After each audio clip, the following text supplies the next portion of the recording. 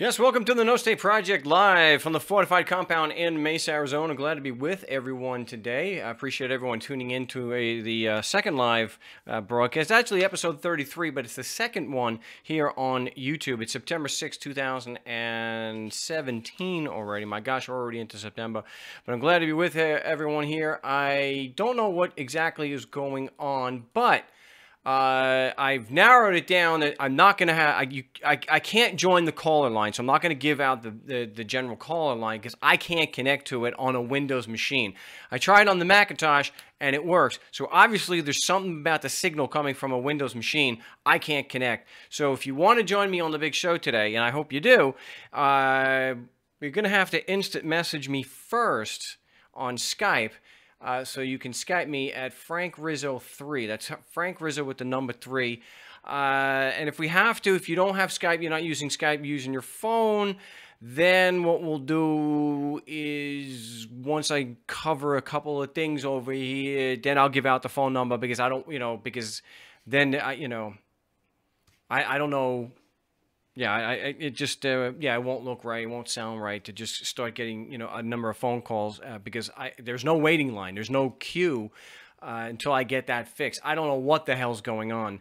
But I figured I'd give it a shot and try on the Mac and see if it would go on the Mac, and it connected right away. But I didn't have the opportunity to connect the Mac to the other computer, so this is what we got to do here today.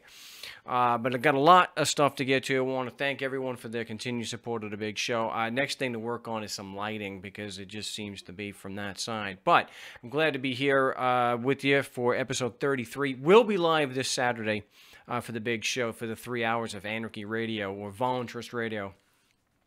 So definitely, if we don't get to your calls or your comments today, then definitely check us out on Saturday.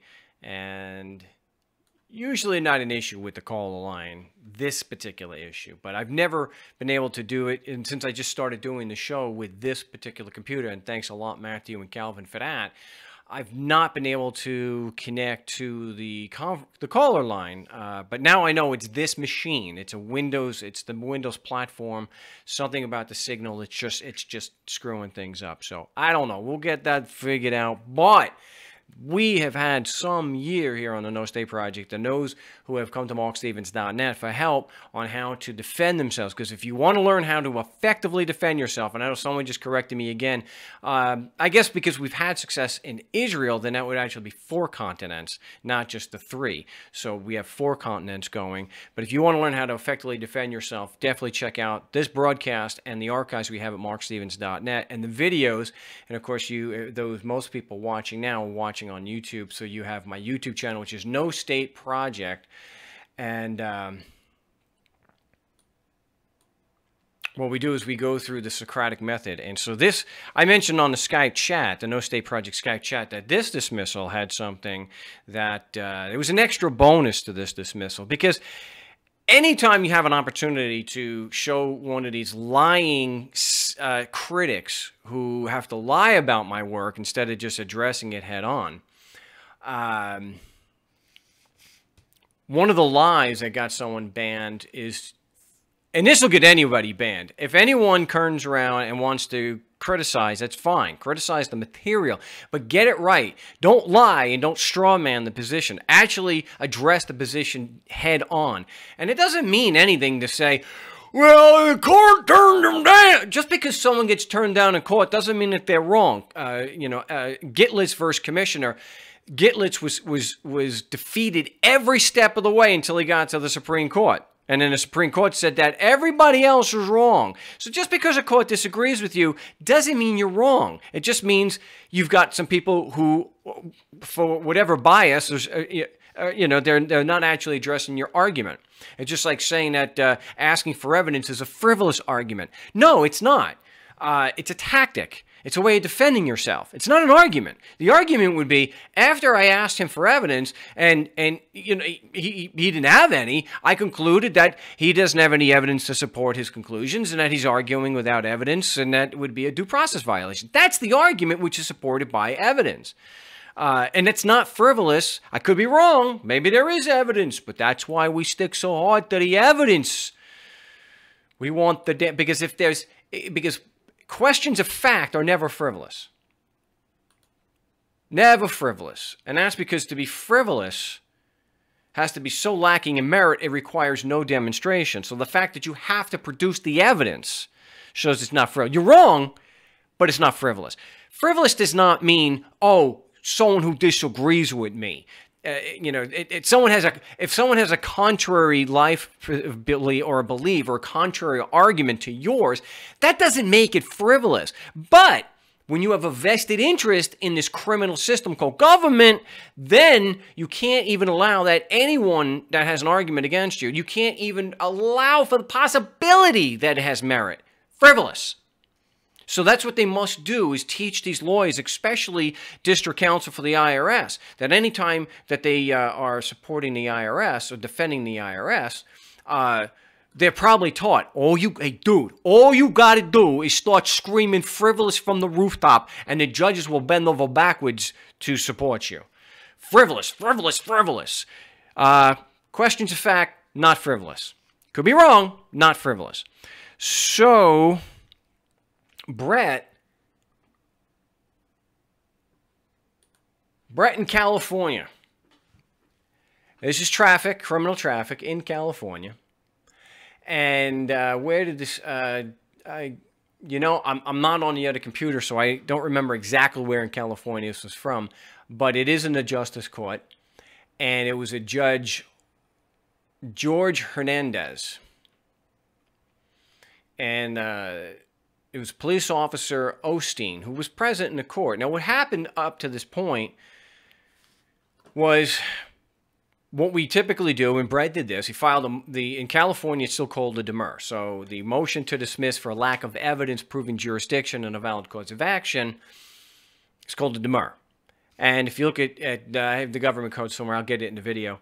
A demur is appropriate when you are attacking the factual sufficiency of the complaint, that the facts as alleged do not constitute an offense. And so basic common sense dictates over here that if there's no factual allegation showing that the rules applied, then it's factually inaccurate, factually insufficient to just say, well, we have this rule and he violated it. Well, do the facts show that the rule applies in the first place? If it doesn't, factually inaccurate, and that's why you do the motion to dismiss or a demur. We also have with that a request for judicial notice, because we're trying to make it more difficult for the judge to just outright deny or overrule the demur. Because one of the things we want to show in there is that, yeah, the California court system, like all the rest of them in Canada and the United States, they're all adversary systems. There has to be an actual adversary. And so we've had them, and I wrote in Government Indicted, that some judges just like this Judge Hernandez, just deny it. See, because they're not actually reading it. Yes, you don't have to take judicial notice of everything that's in the motion. Of course not. You can, there's a number of different sections, and the judge can say, well, I'm going to take judicial notice of 1, 2, and 3. I'm not going to take judicial notice of 3 and 4 because it's just not true. But to deny that's an adversary proceeding, you got one other thing left over there that I can think of, and that would be inquisitorial, where there's no presumption of innocence, because that's where all logic is thrown out. And that's where the presumption of innocence comes from. It comes from the fact that the burden of proof is on the accuser, and that until they have evidence to support their claim, you're presumed you're innocent, because you got to have some damn proof. So there was also the Brady/discovery request. And again, I'll review this every show. Brady material is information that shows that you're innocent. Any information, including impeachment evidence information, that would show that the witness against you or witnesses against you lack personal knowledge or are not otherwise qualified, competent, or credible witnesses against you. Now, there is no prosecutor in this particular one. It was all done by the police officer. So he wrote the ticket and he's prosecuting this. So the judge at a pre-trial hearing denies everything. No explanation that I'm given. Brett, just denied. Denied. But there was no response. Well, he was denying the demur and the motion for judicial notice. Again, the judge is denying it's an adversary proceeding. So he's also denying that a corpus delicti, according to the California Supreme Court, is required in every criminal prosecution. I know. They say every criminal prosecution, but then they start carving out exceptions. But, you know, for taxation, we don't have to. Then stop saying for all criminal. All means, you know, everyone. So, Brett follows up the lack of discovery and Brady material given by the police officer, because this is what I think we should do. You file with the police officer at the police department, because he is the prosecutor. He has made the accusations and now he's prosecuting. He's not the prosecutor. If there's going to be one, has to file a notice of appearance, at least in Arizona, Rule 13 of the civil traffic rules. But they still have to put in some. They have to notify you that they're on the case. So we don't get a response back from the police officer for the Brady and the discovery material. Now, the discovery material includes, of course, evidence that the police officer relies on to support his claim of probable cause and that the laws are applicable to you. Because, again, critics, the handful of them that are for this show, and you'll probably get them on, of course, YouTube is full of those cancer-given comments. You have to have evidence. Got to have the damn evidence. If you're going to say the rules were violated, you got to have some proof that they apply in the first place. And making an assumption, that's not evidence. Evidence. You have to prove it. Evidence. You have to prove it beyond a reasonable doubt with evidence, not an assumption. And like I've said before, if you start with an assumption, especially an assumption that sets the relevance for everything else, you cannot prove your proposition beyond a reasonable doubt, not starting from an assumption. Well, they're true because they apply because we said so. That's not evidence. So, because no evidence showing that the Constitution laws applied because he was physically in California was given by the police officer, and the police officer did not respond to the Brady request, because if he had evidence showing that he had personal first-hand knowledge of that, guess what? He's supposed to give it to him, to Brett, pursuant to the discovery request. If he had the evidence. So, because he doesn't have the evidence, the Brady request, to be responsive to that and not violate due process, he has to lay out that he, as the only witness, doesn't have personal first-hand knowledge of these claims that he's testifying to. So what Brett did, and this is part of the package you get at markstevens.net, he filed what's called a motion in limine. Now, the motion in limine is a pretrial motion used to limit evidence and argument. So in this particular case, what we argue in the motion in limine is that if the prosecutor is alleging that the laws apply to me, but has no evidence and no qualified witness to support that claim, then they should not be allowed to argue, right? Isn't that right? If we were making arguments against the prosecutor and we had no evidence, you could be damn sure that not only would they file a motion in limine, but the judge would probably threaten sanctions and contempt if you dare to argue that. In fact, we've seen that before. We've seen that with Mike in Idaho, where he was threatened by the judge not to raise a certain issue. And that's what a motion in limine does. So what we do is we laid out the evidence. Well, we asked him on such and such a day, the court has a courtesy copy, we asked him for discovery and Brady material. The police officer did not respond. What's his name? Yes, Officer Osteen did not respond to the discovery request. So, pursuant to his refusal to exercise good faith and provide the discovery and the Brady material, which of course is exculpatory evidence or information, goes to the competency and credibility of the witness, which is Osteen the cop who wrote the ticket. Now come on. Now, if we're asking for evidence that the Constitution and Code apply, and if there's a witness with personal first-hand knowledge, Osteen is the guy.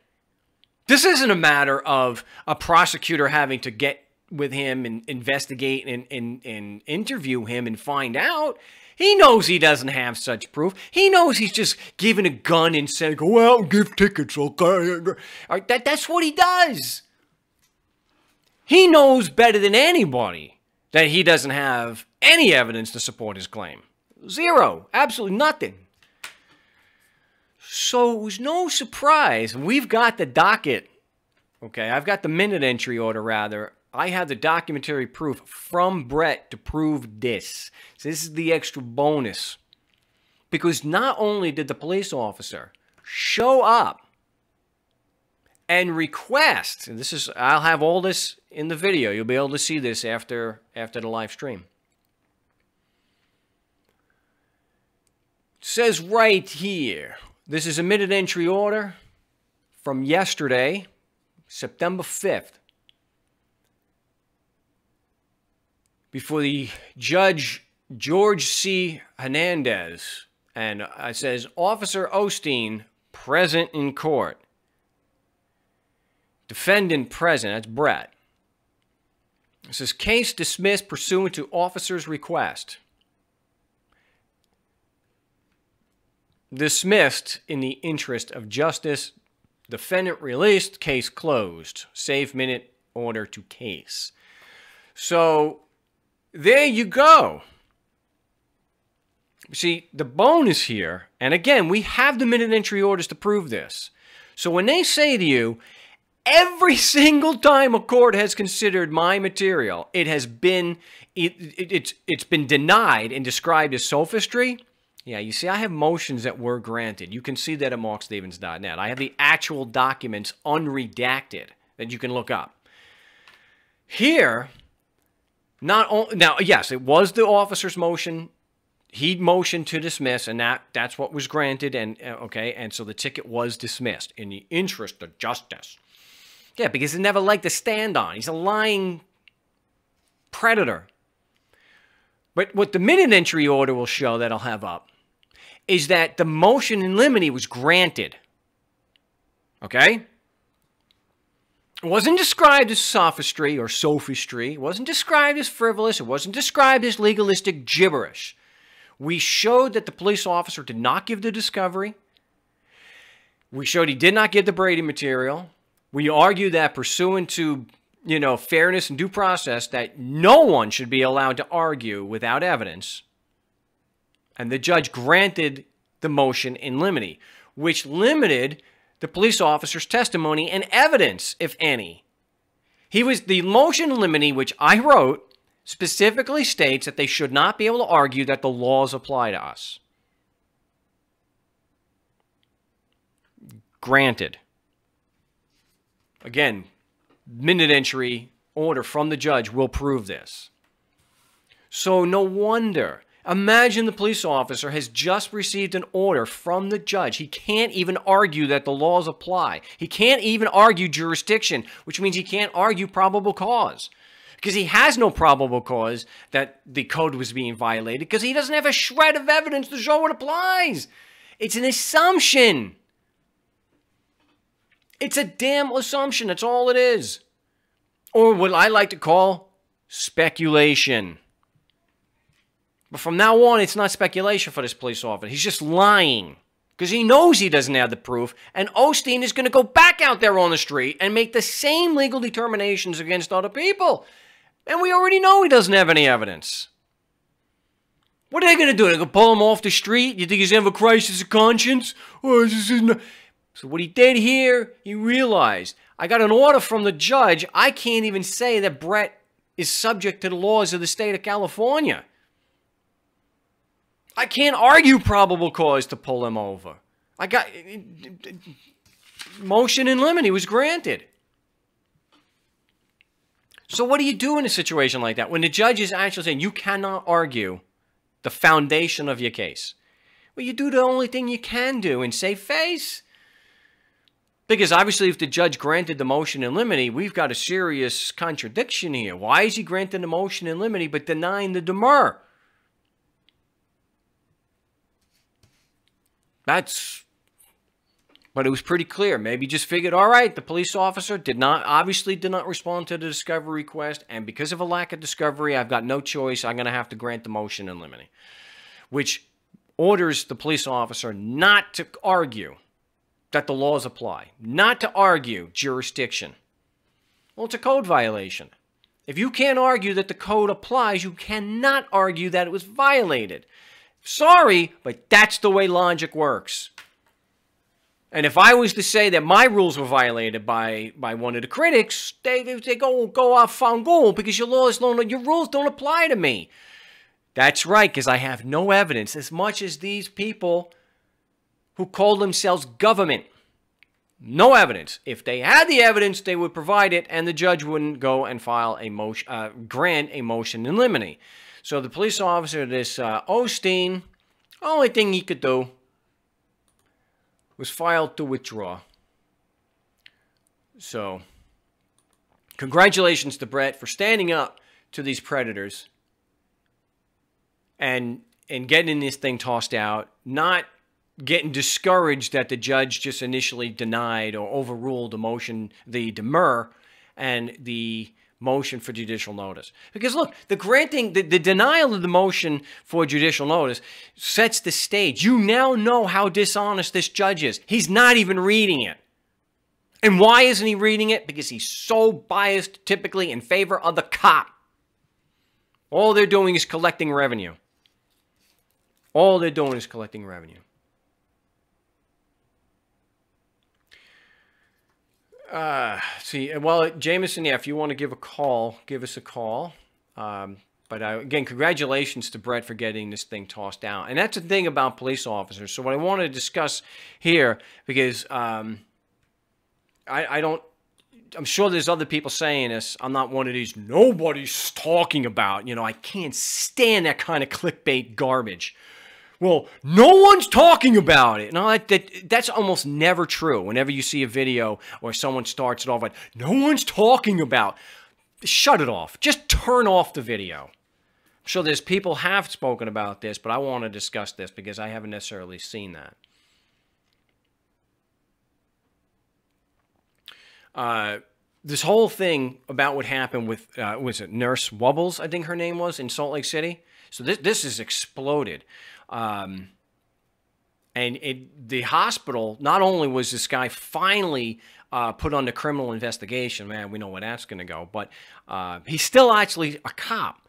Now, for those who haven't seen it, basically what happened was a police officer named Payne in Salt Lake City was at the hospital trying to get a blood draw on the victim of a horrific car accident. So the Salt Lake City police, I guess, police in the Salt Lake area, were violating, from what I understand, policy and going and doing a high-speed chase. Well, the individual they were chasing wound up hitting somebody, causing he died at the scene, and one of the victims suffered severe burns, was taken to a burn unit at a nearby hospital in Salt Lake City. Well, this particular cop, Payne, did not like being told no. And so he wound up arresting a Nurse Wubbles, who actually was an Olympic skier, I believe, a number of Olympics ago. And now she's a nurse. And the video came out a month after, because the police, it took them four some odd weeks to release this videotape surveillance so we can see it. The police officer, the police chief, so the police chief, when you see them, they already knew about this incident for 4 weeks before the video was released. I'm surprised they even had the video to release, because so many times there's a malfunction and things, you know, footage like that is always lost. So I'm surprised that they released it in the first place. But I think the reason why they probably released it in the first place and that nothing was done to this police officer is for the simple fact that this police officer is not a bad apple. This Officer Payne is a typical cop. He did what most cops would have done in the same situation. What it came down to is he wanted a blood draw, and he wasn't going to take no for an answer. It didn't matter that the hospital and the police department already had some kind of agreement about this. Now, I know there's some gray area potentially for the fact that if he was really a commercial driver, that there's implied consent when you get a driver's license, you get a commercial driver's license. So the issue had to do with the fact that he couldn't give consent. The police may have been looking at it from a standpoint, he gave consent when we allowed him to have the driver's license. Now, look, obviously there is no implied consent when you force somebody to do something. You cannot make a living doing this if you do not comply with that. So to say that there's implied consent, I mean, no. There's no implied consent when something's done under threat, duress, and coercion. Sorry.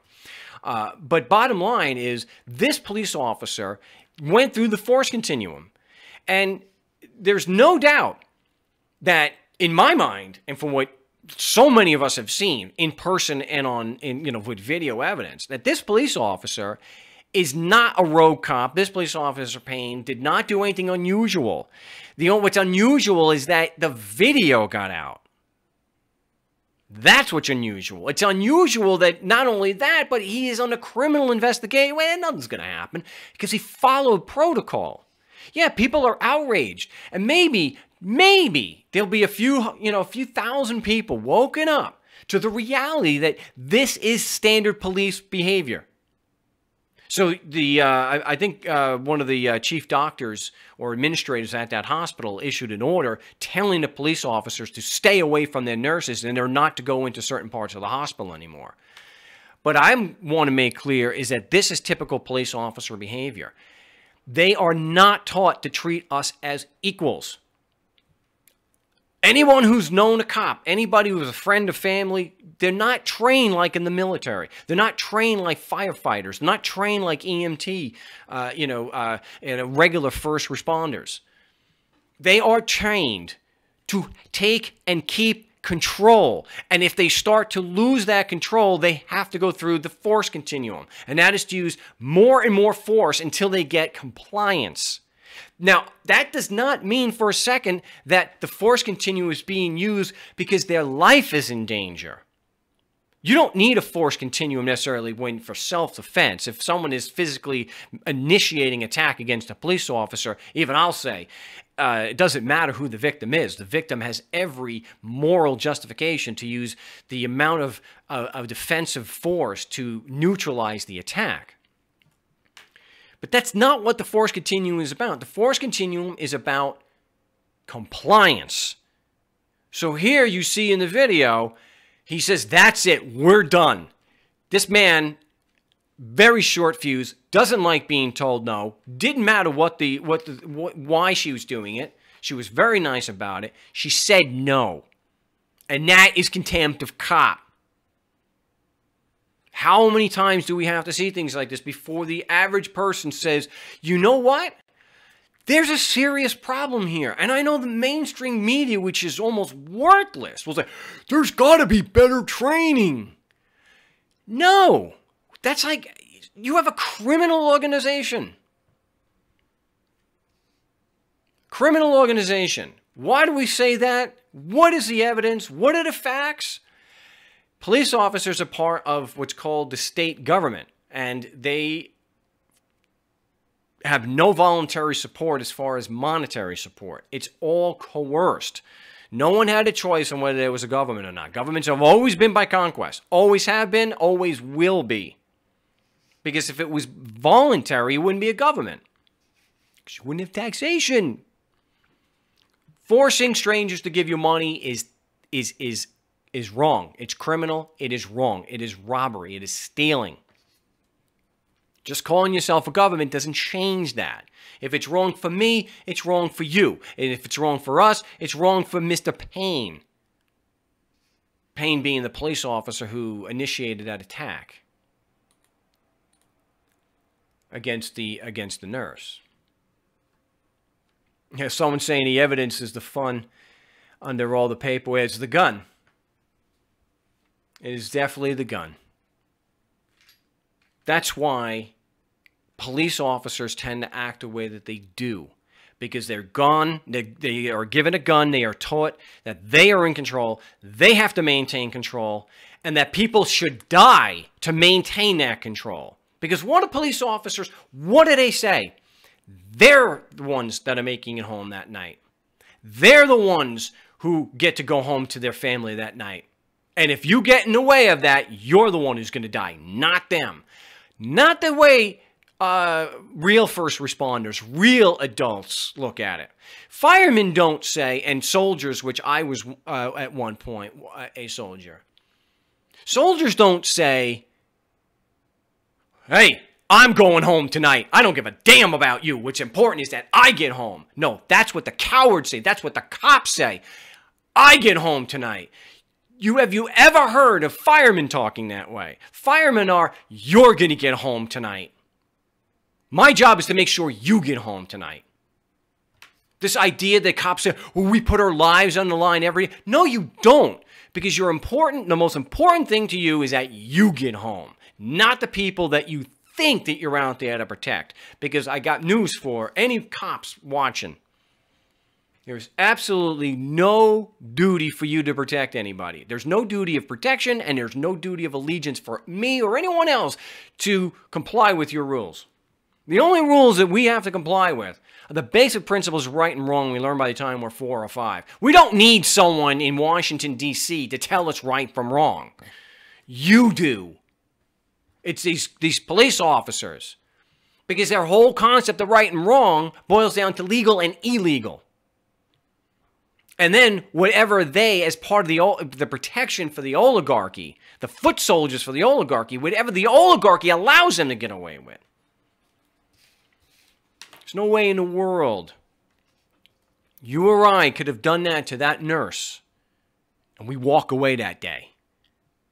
There's no way we could pull up on a 12-year-old boy and shoot him within 2 seconds and walk away that day. We can't just unload a firearm into the driver's window of a car because we think somebody's smoking pot and we walk away that day. The cops do it every day. So this police officer, Payne, well, he rightfully will never have should never have a job again. He's a scapegoat for the system. They're going to just lie and say he violated this, he did that. He did exactly what cops are trained to do.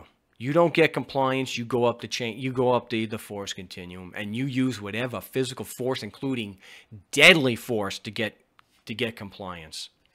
Because what if all the talking heads in the media say? Well, you should have just listened. Should have just listened. Oy vey, give me a break. I'm going to see if we can bring Jameson up. See, we'll give him a call here. Hopefully, and if you want to join me on the show, I guess after, if we get a couple of Skype calls.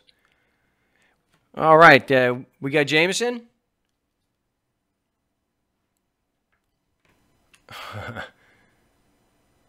I've got no audio now. No, you got nothing coming through.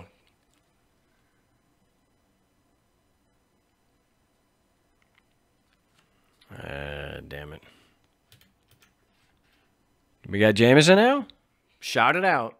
I guess I've got another tech issue here. Don't know. I guess, I don't know what the problem is. But I've got no audio left from here. Let's see if I can. And I guess for the podcast, we can always... No. We got nothing? No. All right. Don't know what happened. Let me see if I can just take some text, some questions. Has to do with the unlikely event that the prosecutor does their homework and figures out that you are... we'll try it here. We got you now? We got me now. Hey, maybe it was on your end because I had absolutely no audio before. No idea. Quick question, two quick questions. One, I wanted to kind of get you your thoughts on what you think of quasi in rem as far as a jurisdictional claim. I don't think I've ever heard quasi in rem. Yeah,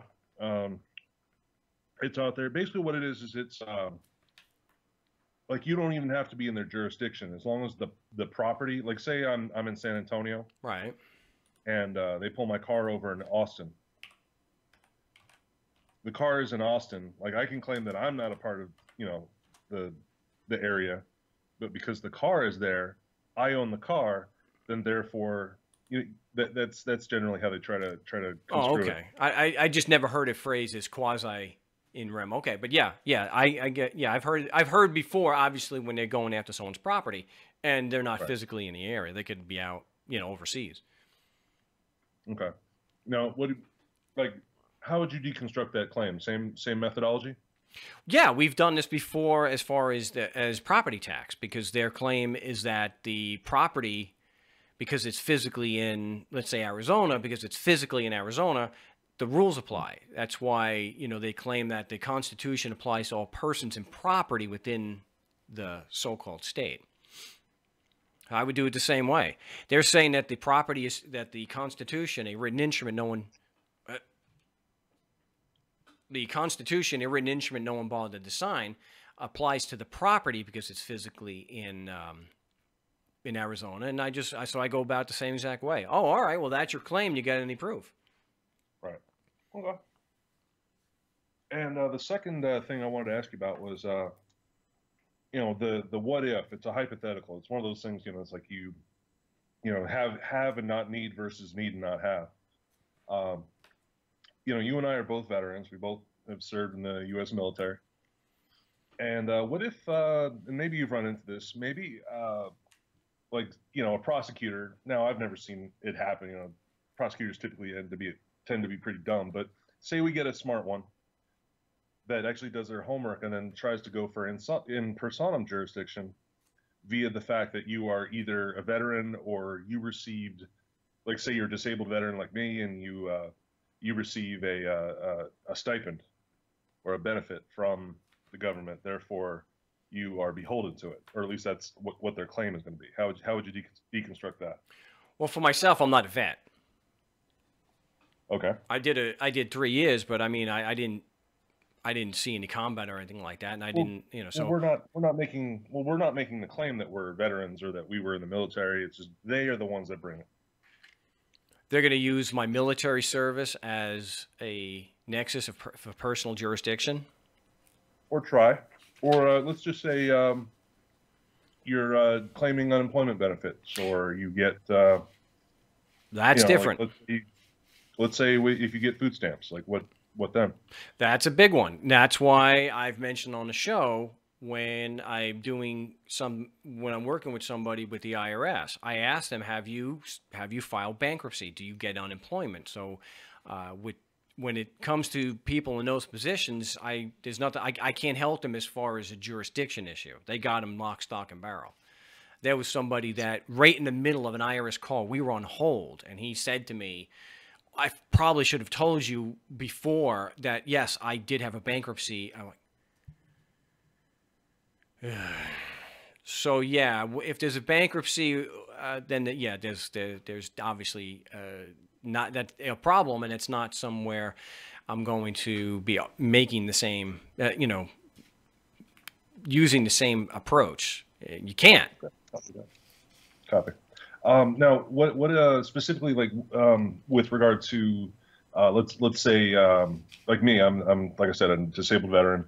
I get about like 20% rating, and I get a check every month. So if the feds decided to come for jurisdiction, and that's the angle they used, is that gonna basically they're gonna shut me down, right? Well, they could do that, or they could say, well, if that's the way you want to do it, if you're not within our jurisdiction, then obviously we have to cut these benefits and ask you to return them. Oh. Okay. Copy that. But, they're very, look, this is something that goes back well beyond even Rome. The whole patron system is alive and well, and they're going to give out as many favors as they can to get people emotionally attached to them, and so that they won't challenge it. I mean, just look at what you have to do as far as a voluntary society that you know, let's say even if it's just New Hampshire. You know, you can't just go in like it's, you know, like this fantastic wet dream of voluntarism and think that we're going to get rid of the government. You can't just get rid of it in one fell swoop. There's so many things you have to take. What about all the people whose lives literally hang in the balance because they need certain payments, or they, you know, they don't get the treatment that they need? So there's so many people that are dependent on it, that on purpose. So you can't just get rid of it in one day. It's just not. What do you do about all the nuclear facilities? You can't just get rid of government tomorrow. You have to have a contingency plan. How do you take care of all the nuclear waste and nuclear containment? What do you do? So they've got their tentacles into every single part of society. So even if you could get over the mental problem that people have, the Stockholm syndrome, you've got the practical problems like, okay, how are we going to continue and not have society completely collapse while we're, you know, socially evolving to get rid of these predators in our midst? They're very, you know, my point being that they're very smart and they've got themselves into every part of society, so it's going to be very difficult for us to get rid of it. Now, would a good counter to that kind of argument be the relevance, or even within emotion limiting? Like this is arguing, you know, outside the facts. Like this isn't even stated in your complaint. You know, it's like you're gonna claim jurisdiction just because of this. This isn't even on the record yet. Well, they could just easily amend their complaint. Oh, true. Well, yeah, they'd probably, that's what, you know, the guys and I were talking about, is like they'd probably just you know, adjourn for another day and then submit an amended, you know, complaint. Yeah, they always have the ability to do that. They just give me a few minutes, sir. I'll have a paralegal give you a 2-page amendment. Yeah, and then they've got it. So when you see, it's different in a driver's license. A driver's license, you don't have a choice. And you know, I know Republicans would say, yeah, but you don't have to drive. Okay, please, Fungal, yeah. It's like, oh man, but the driver's license is different. You got, you know, it's the same thing as me paying for federal taxes, you know, to have the internet. It's just a part of the bill. There's certain things you have to do. You don't have a choice. Going in the military, I didn't have to do that. Will it be used? You know, it sucks because you're in a much different situation. So your situation is more in line with someone like Adam Kokesh. Yeah, it's a little more difficult for Adam to be challenging jurisdiction when he's on a federal pension. You know, federal what is it? You used the word before. What, the medical disability? Yeah, medical disability. That's right. So someone like Adam's on a medical disability. So it's one thing for him to challenge state jurisdiction, but the feds, they could just yank his pension or his disability. Yeah. Yeah, it's like people have said to me that I used to work with people that had immigrated from China, and they went through the naturalization process, and they wanted to fight the IRS. I'm like, well, yeah, you can do that, but you have to know that they could turn around and just send you back. So you always have to disclose that. But when it comes to bankruptcy, yeah, my hands, yeah, your hands are tied. You're going to have to attack it from a different standpoint. Copy that. Well, thank you. I'll let you drive on and keep up the good work, sir. Well, there was, as far as, when you raised the in rem, just before I let you go with that, did you have anything going on regarding that? Oh, no. I was just, you know, it's like I've had, what was it? I don't remember if it was a traffic thing or it was just, oh, I remember it was for when I didn't show up for jury duty in Virginia a couple years back. And I think that was what they claimed as far as jurisdiction was quasi in rem, because I own property within the territory, and therefore we own you. Yeah. Well, yeah, and I've mentioned it before, But you know, I guess we didn't use the actual phrase. That's how they're going after, like with property taxes. It's in rem, and if they were to go to court, it would usually be in rem, I would imagine. But yeah, yeah, just to yeah. Well, it's a form of yeah, but it's one of those like weaselly ones where it's like, okay, you know, you don't live here, but you have property here, so therefore you need to speak. You know, we own you basically. Yes, you have to. You can only use this property the same as somebody who's physically here. The property still can only be used in the manner that we say, that we agree to. And yeah, it's no different than the vassals and the fiefs that you had in medieval times. You know, it's not your property. They're allowing it. I even haven't government. No, it was Adventures in Legal Land. The United States Senate was quoting a Supreme Court case. Nobody owns property according to them. We are allowed to use it. So property tax is a use tax if you want to get strict with it, because only the government owns property. They own everything. They own the entire continent. So it's no surprise. I love how they try to justify the tax by saying, oh, the property's here and you get benefits. And therefore we can tax and tell you what to do with it. You know what? What if I don't want the benefit? Try to get off the grid. You raise an interesting point there. You say benefits. Well, you know, okay, so I'm receiving a medical pension. So like that's a benefit. But then the same argument can be raised, you know, on the federal, you know, it's like, well, you live under our strategic missile command, so you're receiving a benefit. You get to sleep at night because we have nuclear missiles pointed at whoever. That's a common argument. Right.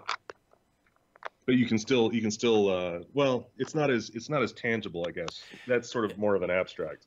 Well, they claim because there's police, you know, there's police, there is a military, and I've had people, you know, very upset with me. You enjoy the protection of that effing military.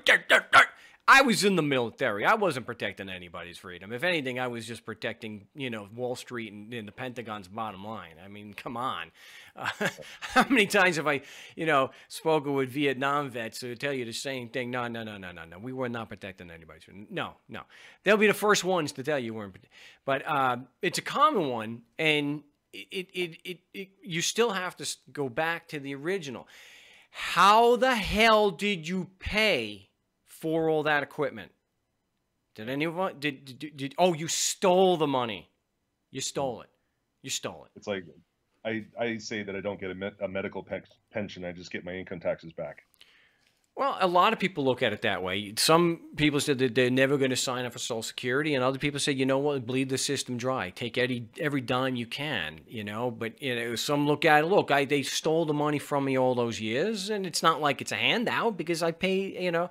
I'm not making a judgment on that today. You know, look, sometimes you're in that position. Someone is saying here in the chat, is Mark saying that if a person was disabled from birth, there was no way to challenge the system? No, we were talking about someone who's currently, you know, who chose to go in the military, and so we were a little more narrow in focus there. What do we say if somebody who's disabled from birth? Can they challenge the system? I would like to think so.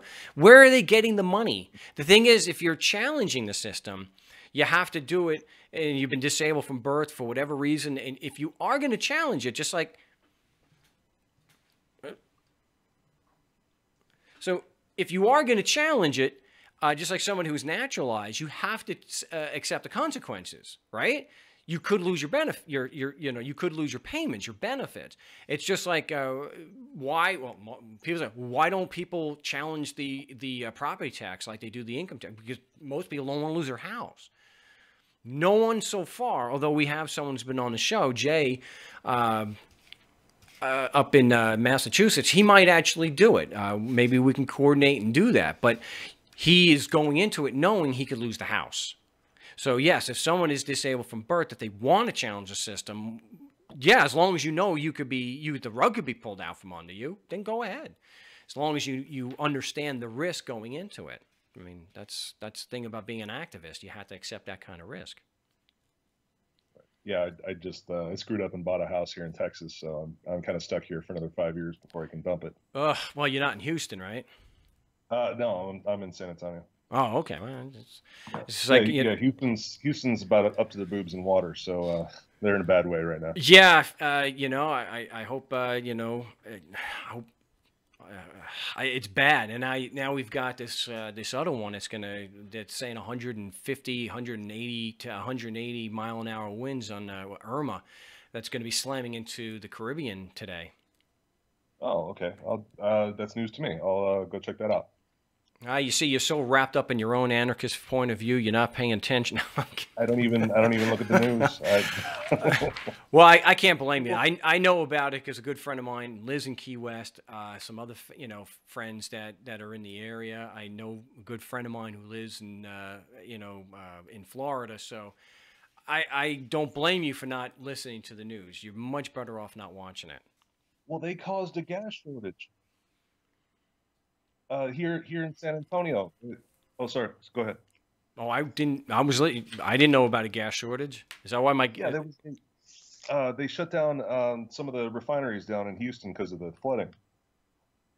And immediately, what the media went and did here locally in San Antonio, and as well as as far as I know, other outlets as well, in other localities, they just, oh, there's a gas crunch. You got to go and get a gas, get gas. Well, you can, and then like everybody and their stupid mom went down to every single gas station with a pump and filled up all their cars and all their red little gas cans, and then ensured that there wasn't going to be any gas. And you know what? Monday morning, guess what? There was gas because That raises a point that I wanted to make. You know, the media has a certain narrative, and what I hate is because I think the guy who's pretending to be president right now is just a vile narcissist. I can't stand I'm no fan of anybody who's dropping bombs on brown people, in the Middle East. So it doesn't matter who it is, but the media is just so. Oh, I hate to think that some of the things that the guy says are correct. But you have to. That's the thing. The narrative spun by the mainstream media is no. Look, it's as dishonest and disreputable today as it was 5 years ago, 10 years ago, and 15 years ago. Yep. And it's the tail wagging the dog. Yeah, there's they're not going to get on there and say things like what happened to that nurse is an aberration. Whoa, that's just not the way cops behave. No, they're not going to get out and say this is the way cops behave, and this is the evidence showing why they act that way.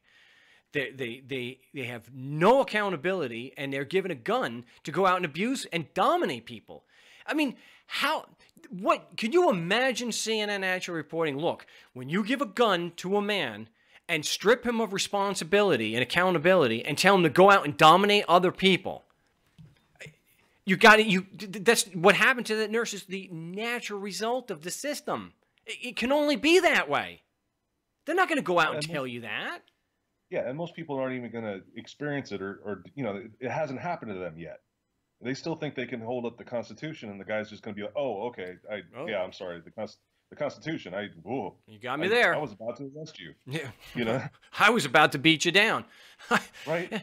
But see, that's something that's not going to pocket Constitution in your hand. Yeah, it's not. Yeah, right. It's not going to. It's not going to stop the beatdown for sure. And it's somehow. Look, I've done some of the work of showing how dishonest the mainstream media is, because I had a sitting councilman say we have jurisdiction because I said so. Nobody would report that. All the guy did was say, and it's on the website for anyone who doubts me. You could just go back a few years and you can see. All the guy did was repeat, your argument has no merit. I said, it's on video. What the hell's wrong with you? So that tells you the editorial policy. We also know that I've reported that, and I had the evidence to prove it right on my website. They went and reported someone that I've worked with on Fox News, and they reported on the East Coast that he was a tax cheat. I had the evidence on my website because they told me they do not do fact-checking when the government calls them for a press conference or to do a story. They just take it and go. I said, well, will you at least run a retraction if there's evidence to show that the comptroller was lying to you? They wouldn't even accept the evidence. I said, can I say, I sent them the link. I said, look, just listen to the link. Here's the link. Because what I'm referencing for is I did a cross-examination. I did a tax hearing. So the very agent that said that he owed taxes, that the comptroller then reported on Fox News, the very agent admitted she had no evidence to support that claim. Admitted she wasn't even qualified to say it. Did they run a retraction?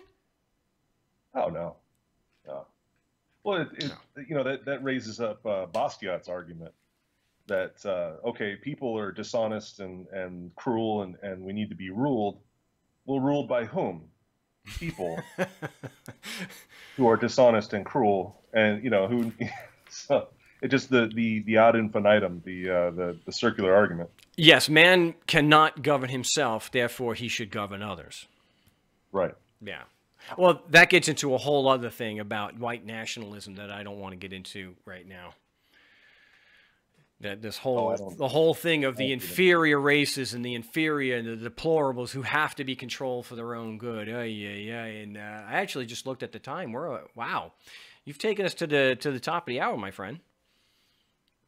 Okay, well, I'm sorry. No, that's I don't, you know, my caller line, I'll get that figured out, but nobody else was instant messaging me, so, and I didn't want to give out the number yet, so, and we had a few other things to talk about, but I think a healthy distrust of the media is a pretty good start. It's like George Carlin said, I don't believe anything a politician says, and I believe almost nothing but what the media says. Yep, you read my mind. I was just about to say that. Oh, I see. Good mind, great minds think alike there. Well, Colin, yeah, he had it. It's a big club, and you ain't in it. We're in it. And you know, he was a kind of an offshoot from H.L. Mencken. If you ever read any of his stuff. Yeah, right. I've read a lot of that. Yeah, I mean, everything Carlin ever said, Mencken said it about 80 years earlier. Well, Mencken had it right, you know, and so many of the didn't he write? No, that was well, wait, The Enemy of the State. I can't. Oh, I'm really butchering the book. Oh, that's J. Knock. That's Albert J. Knock. Our Enemy of the State. Okay, I screwed that one up. Yeah, well, they were contemporaries, so. Right. I think I got the time frame right. So, yeah, Our Enemy of the State, and I think it's disgraceful. And it makes our job, it makes getting to a voluntary society, I don't want to put it down there because I think we can get to that point, but we have to be realistic about it and realize that this is not a pipe, you know, we can't just, you know, be about smoking pot. You know, you need engineers, you need civil engineers, we need people who understand sanitation, we need people who still have to run nuclear containment you know, John Oliver did a thing about it, about how many. It's scary stuff, really scary stuff. It's not a matter of we can just retreat to New Hampshire and start smoking pot and women can go around topless. There are people whose lives have to still, you know, who can't take care of themselves, that are wholly dependent upon things like Medicare and Medicaid and government assistance. And it's not an easy transition by a long shot. And we're out of time, but I'll have to discuss it more on Saturday's show. I think that it really, if we're talking about getting to a voluntary society and we're making reference to things like this, and it's not just a matter of going out and smoking pot, which I don't have anything against anyone doing. It's just I don't think that should be a focus of getting to a voluntary society. I think it has to be, and this is just me, one of the main focuses has to be is completely discrediting them as an organization. That it's immoral, that there is no government. They're just a private, you know, bunch of private organizations that are controlling us. And as long as we got these kids in these indoctrination centers, it's not going to change either.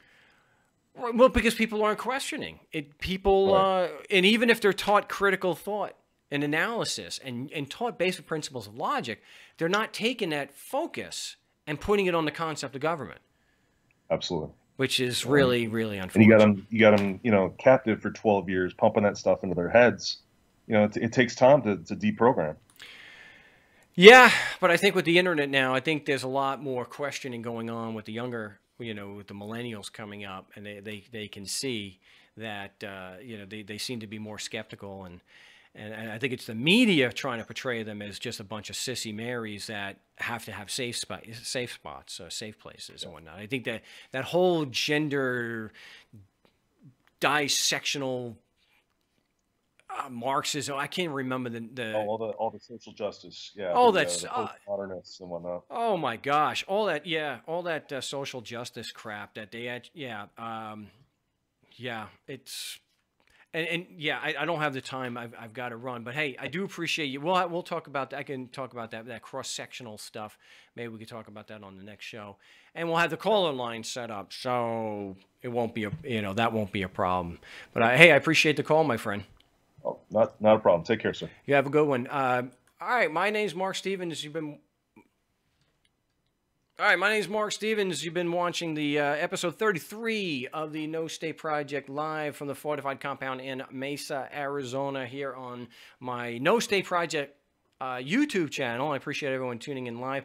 I will get the audio for this up today, and the video will be posted, obviously, at YouTube, but I'm going to have a couple of sections of the video separately that I have on the good camera, because I want everyone to be able to see the documentary proof of Brett's dismissal.